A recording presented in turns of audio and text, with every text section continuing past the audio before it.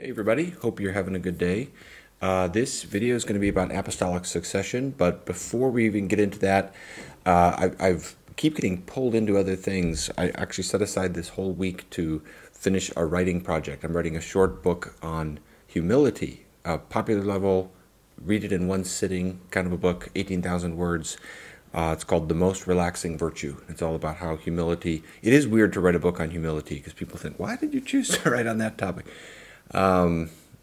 So, you always joke around about, well, I'm the most humble person I know and things like that. But then you worry that someone's going to take something seriously, joking like that. So it is weird to write a book on that topic.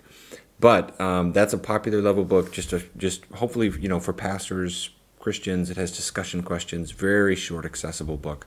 I hope that'll be helpful to people. But I've carved out this week to write that, but I keep getting pulled into the other things. So I thought, okay, I'm going to make this video, get this one done because it's been in the queue for a while. And then some of you have asked if I'm going to give a response to Jordan Cooper's 2 video responses to my video on baptism. We are going, I think, Lord willing, I think we're going to have 3 dialogues. We'll do, and we've asked Austin Suggs at Gospel Simplicity to moderate these, and they'll come out on each of our channels. So first, we'll do a discussion on the subjects of baptism. Basically, should we baptize infants or only those who make a credible profession of faith, credo baptism versus pidal baptism. Then we're going to do a discussion on the meaning of baptism, getting into baptismal regeneration and those things. And then we'll do a live Q&A. That last one will be on Austin's channel. So that's coming up, but that's not going to be until like tail end of July and August. So I think what I'll do is I'll try, if I can find time, sometime in maybe early July or something like that, I'll try to do a short video that doesn't give a thorough refutation or response to Dr. Cooper's videos, but more just sort of hits a couple of the main points, flags some of the issues that need further discussion, asks some questions. Basically, a video that tries to set us up for success for when we do our in-person dialogue, and then we can really get into the weeds. So I won't do like a moment-by-moment response video like he did. Then it would get longer and longer. But I'll just do a short one trying to kind of frame some of the issues, offer a general response to set us up for our discussion. So for those of you who are wondering about that, that's what I will do on that. Okay, but and this summer is really filled up for me because there's a couple other dialogues, Lord willing, that I'll be prepping for, and then there's some other traveling and writing I'm trying to do. So there might be a little bit less videos coming out over the next. I'll still try to do 1 per week, but maybe they won't be quite so heavy duty. Be shorter. This one will be shorter. I'm going to talk about apostolic succession, but I'm not going to thoroughly address it. What I'd like to do is try to frame where I think the most interesting differences lie on this issue. Because this is one of those things that's come up a great deal in my discussions with Catholic friends, Orthodox friends, and even other Protestants. Just basically kind of where are the most interesting differences that need further exploration. So I won't recast the argument here that I've given elsewhere. You could check out my response to my second dialogue with Joe Heschmeyer, where I think that video is called "Is There a Bishop in Rome in the First Century?" And I'm just going through the evidence, and I'll just summarize some of the points here. Basically, the argument I've made more fully elsewhere is if you look at the biblical, extra-biblical first century and early second century evidence, this evidence indicates that there's a development in the early church's government and that it's moving towards a monarchical episcopal structure, but it's not there right at the beginning, and it develops. So that's based upon, in the Shepherd of Hermas, multiple passages that reference presbyters presiding over the church in Rome, and it even talks about how they relate to one another and that kind of thing. Polycarp, who gives us qualifications for 2 offices in his epistle to the Philippians. The Didache, which enjoins churches to appoint 2 offices, bishops and deacons, as their leaders. The first epistle of Clement, which in chapters 42 to 44 teaches that the apostles appointed 2 offices, bishops and deacons, and then it uses the word bishop and presbyter interchangeably in chapter 44, and then in chapter 57 it references the presbyters who are the leaders in the church in Corinth. And then the entire New Testament, where you've got consistent testimony of elders or bishops, some kind of plural entity over churches, whether it be Philippians 1:1, the bishops over the church of Philippi, or in Acts 11 and 14 and 21 and elsewhere, where presbyters or elders are set over churches. You've got the words used interchangeably in passages like Acts chapter 20, 1 Peter 5, and then the one I like to put a lot of emphasis upon is the qualifications lists, 1 Timothy 3, Titus 1, where you've got these two qualifications lists for two different offices, but they're basically unmistakably parallel. And then you've got the words reverted back and forth throughout Titus 1.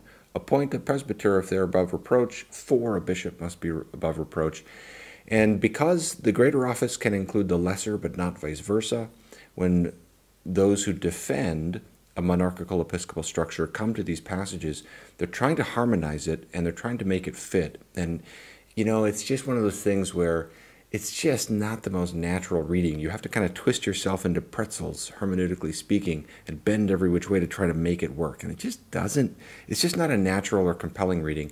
And then when you look at Ignatius, where you do see the development of bishops and his strong emphasis upon the bishop, you see that this really isn't the word bishop being used in the same meaning as what you get later with apostolic succession. He doesn't think the bishops are the successors of the apostles. He thinks the presbyters are in that capacity. And he also doesn't think of bishops as having a diocesan jurisdiction, but rather a congregational one. They're basically like what a Protestant would call a senior pastor. So all of that, I think, is just a summary of what I've argued for elsewhere, where the evidence indicates a development into the monarchical episcopal structure. Now, what I want to do here is just observe, as I've been continuing to probe this and dive into this,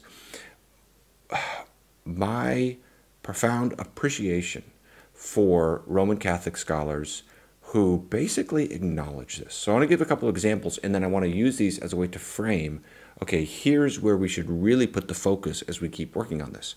So the first book I've been reading is by Francis Sullivan called, and sometimes I'll quote a Catholic scholar, and then Catholics will be like, oh, can you believe he quoted so-and-so? And I'm like, sorry, I'm just out of ignorance. I don't know who's popular and who's not, who's controversial and who's not. You know, I've referenced Eamon Duffy, I've referenced a few others. But so if I'm triggering someone by quoting from the wrong scholar, I'm just doing it out of ignorance. I don't know why one Roman Catholic scholar is controversial among Catholics and another isn't all the time. So just forgive me if I'm stepping on a landmine here for some reason. But Francis Sullivan's book is very good. It's very fair. It's just honest and fair. It's called From Apostles to Bishops, The Development of the Episcopacy in the Early Church. Let me just read how he starts off the whole book, okay? This is like the second page of the book in the preface as he's setting things up. After he frames the issue, he then says, the question whether the episcopate is of divine institution continues to divide the churches, even though Christian scholars from both sides agree that one does not find the threefold structure of ministry with a bishop in each local church assisted by presbyters and deacons in the New Testament.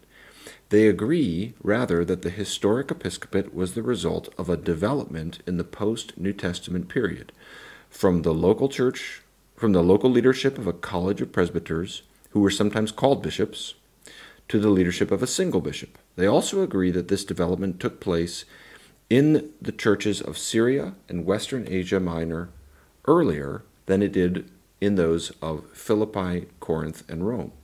Scholars differ on details, such as how soon the Church of Rome was led by a single bishop, but hardly any doubt that the Church of Rome was still led by a group of presbyters for at least a part of the 2nd century. The question that divides Catholics and Protestants is not whether or how rapidly the development from the local leadership of a college of presbyters to that of a single bishop took place, but whether the result of that development is rightly judged an element of the divinely willed structure of the church.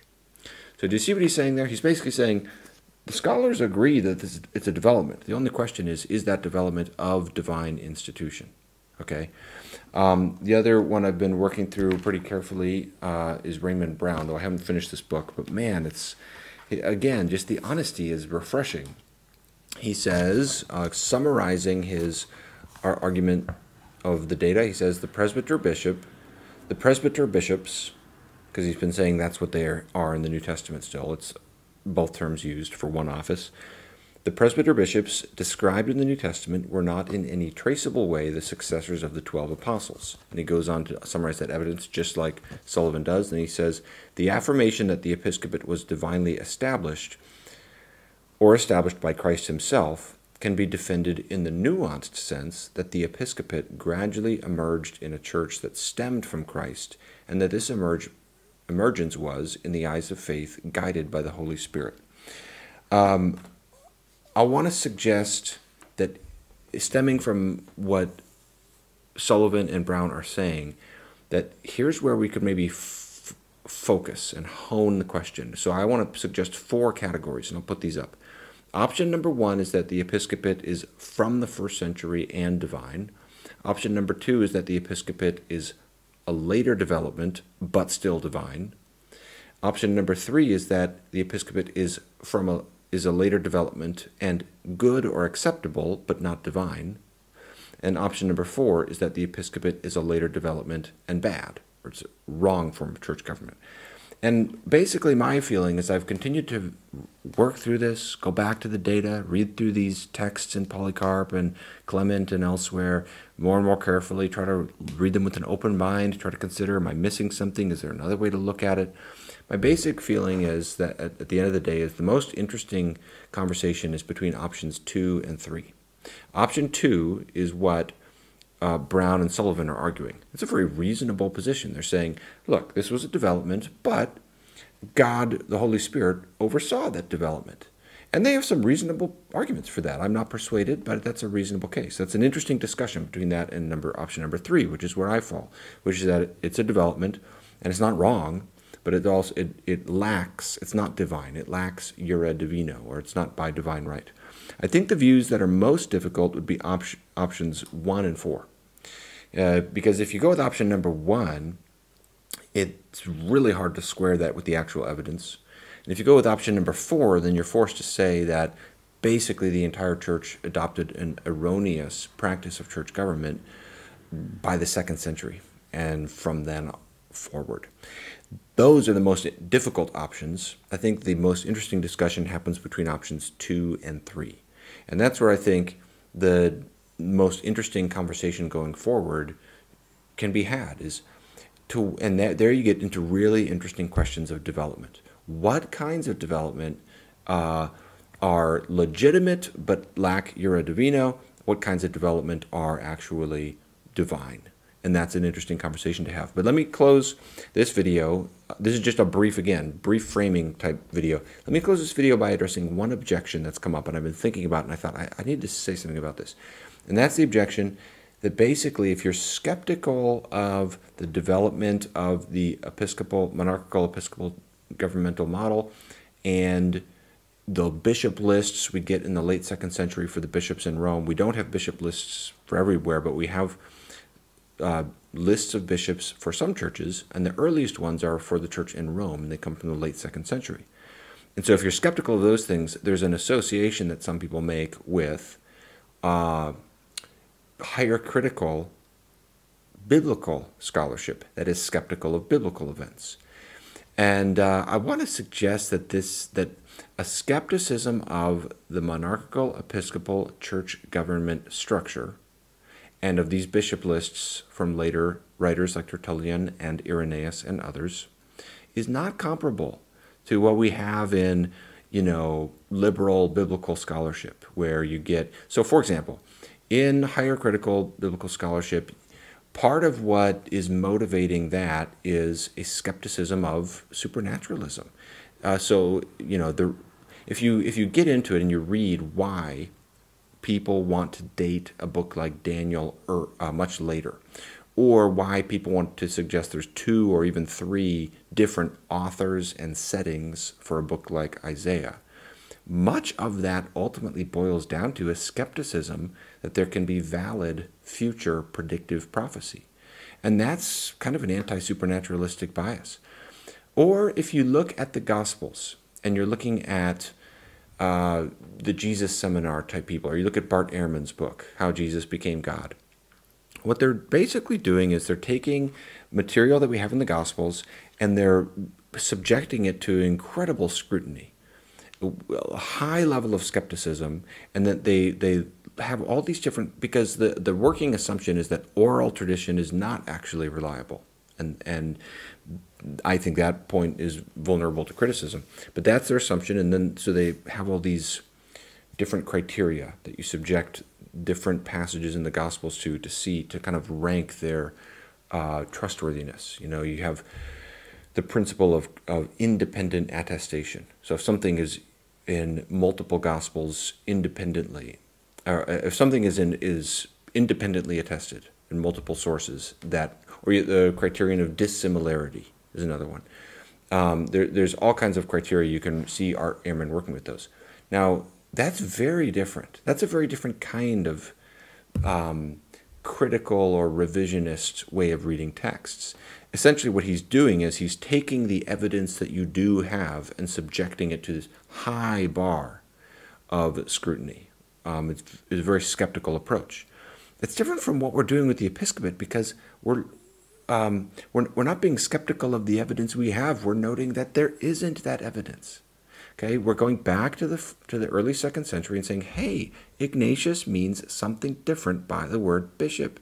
This is not a successor of the apostle for Ignatius. Hey, look at all these churches that seem to be governed by presbyters, a college of presbyters. So we're looking at the evidence. We're not trying to get around the evidence. The other way it's different is now, because trying to be fair here, we do have these bishop lists. So it is true that there's a skepticism about these bishop lists you get later. Now, the reason for that, though, is that they're very different.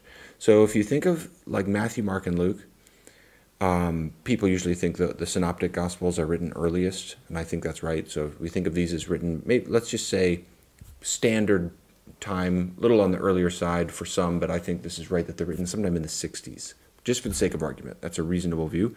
So there you've got basically a little over 30 years from the events in question, documents written by people personally involved or near personally involved. So, you know, Luke is doing his own careful investigation, of course, but Matthew and John are eyewitnesses. Mark is an associate of Peter, and they're written in the same area.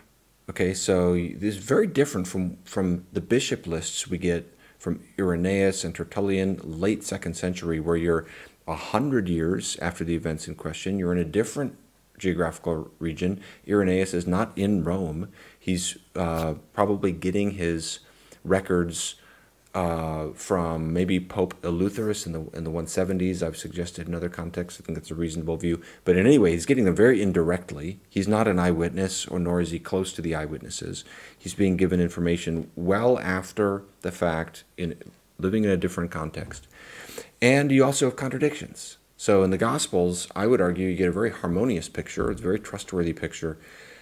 Different styles, different emphases, different theological conclusions drawn at times, sometimes differences in the details, but pretty compellingly coherent and unified for the 4 Gospels. The bishop lists are not. You know, at the very start, like who's the first bishop of Rome? And does it start with Peter or Peter and Paul together? You get discrepancies between Irenaeus and Tertullian, for example. Is it Linus or is it Clement? And is it Peter and Paul together initiating the episcopate with Linus, or is it Peter who's the first bishop and then someone succeeds him as the next bishop? So you have all kinds of discrepancies like that. So the point is, this is not comparable to higher critical biblical scholarship that's unduly skeptical for us to be skeptical of these bishop lists and to follow the evidence that we have from the 1st century and from the early 2nd century. So all of that is in the spirit of saying, based upon as I keep reviewing this issue, I'm really convinced that the episcopate is a development, and I would like to propose that as we keep working at this, and we have dialogue, Protestant to Catholic, Protestant to Orthodox, which I've been doing more lately, we hone in on this question, which I think is the most interesting question between options 2 and 3 that I listed. Is it an institution that has a divine backing, or is it an institution that may be legitimate and appropriate but lacks Jura Divino? That's where I think is the most interesting question. Let me know what you think in the comments. Hope this video was of interest, and even if you don't agree, hopefully we can have a good dialogue about it. And I'll hopefully have some more coming out about baptism, as well as some other discussions in July, so you can look out for those. Hey, thanks for watching.